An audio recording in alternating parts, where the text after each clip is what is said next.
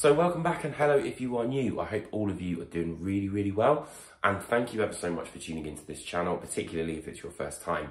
So I will be reviewing Cult of Luna's brand new absolute monolith that is The Long Road North.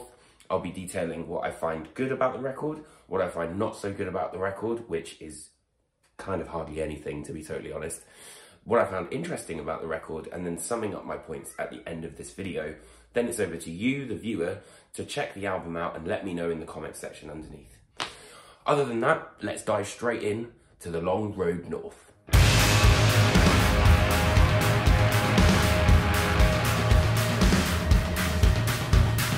So I don't know if you're familiar, but A Dawn to Fear was an album very much born of grief. The Long Road North is kind of, you know, that aftermath and kind of bringing yourself out of that.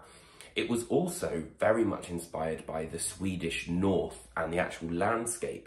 And I think you could really hear that. You can feel it too.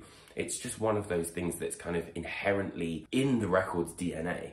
One of the things I've likened this album to is almost like a post-metal equivalent of The Revenant.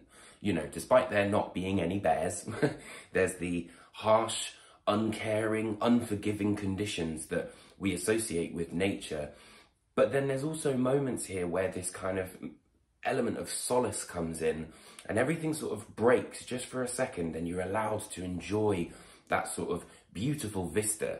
And it really is like a journey through the wild with all these peaks and troughs and, you know, so much kind of happening, but in a particularly cinematic way. So it opens with this impervious kind of like impenetrable sound on Cold Burn. But then when we get to Full Moon into The Long Road North, it has that same note. And it's from that build up of the drums that you get to that final section where it's just like, again.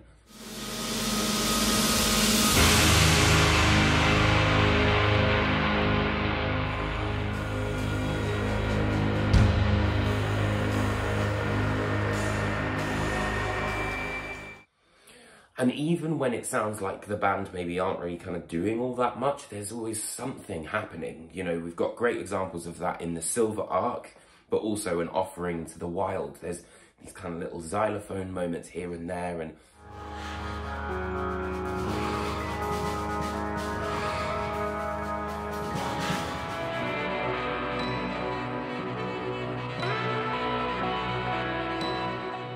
so I would say in terms of the bad, the only thing I can think of is that it might be a little bit daunting for some people. That's literally it. I guess people could maybe be put off a little bit by that. Personally, I absolutely love it. The more Cult of Luna, the better.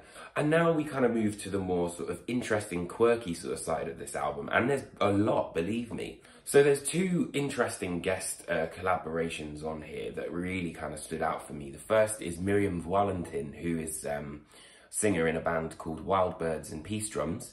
She kind of brings this really nice, warm element to Beyond I or Beyond One.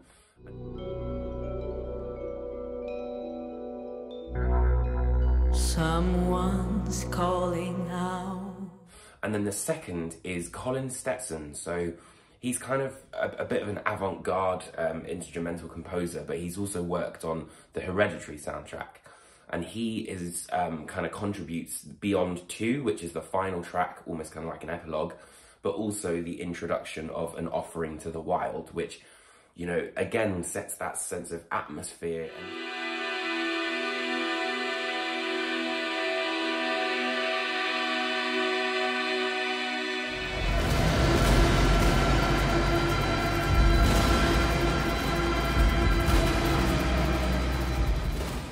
And this record is so cohesive that I think for the first time in listening to a Cult of Luna record, there's not necessarily been a riff really that's like stood out, because they're all so great and they all work together. It's almost kind of like all the cogs turning at the same time to create this sense of atmosphere that we've got.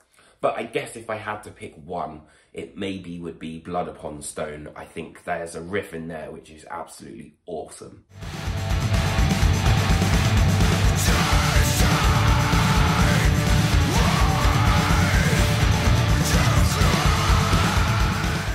percussion is also an incredibly important element to this album, I think. And, you know, it's so much more than just extra bits of drums. It adds all of those kind of like sprinklings of flavouring and makes something that really elevates it, I think, to this next level. So take your time with this album.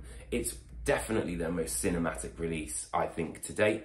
But also there's beauty in those details. There's so much going on that you can kind of glean. And even now I'm listening to it, I've probably listened to this album like maybe 40 odd times or something, and I'm still kind of gleaning new things from it. This is an album band and this is an album record, and it is a definitive album of the year for me. So I hope you've learned a little bit more about Cult of Luna and their fantastic new album, The Long Road North. I'd love to hear what you guys think in the comments below. And other than that, I'll see you very, very soon. Take care.